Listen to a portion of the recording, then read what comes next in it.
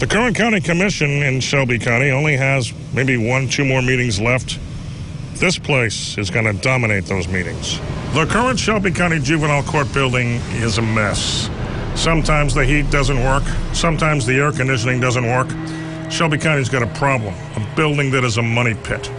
Population of juveniles will increase at this facility, so county leaders need to find at least a temporary spot, like this vacant juvenile detention facility. What we proposed was, the county commission was asking for a plan that addressed this immediately, so we provided a plan that says this is available for us immediately. The county would rent the old place while deciding how to handle the problem. Maybe build a $54 million new facility.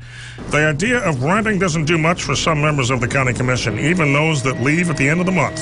What we're faced with is spending $24 million over 10 years for a facility that we've got to fix up that don't belong to us.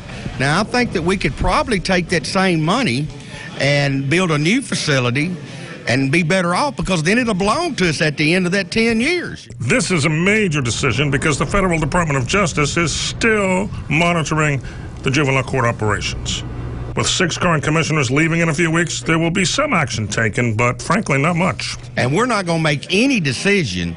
Basically, what we're doing is laying the groundwork so the new commission will be able to take it from day one and move with it. For the new county commission members and the new county mayor, get used to this place, because it's going to be one of the biggest issues you have to deal with. In Memphis, Mike Matthews, Local 24 News.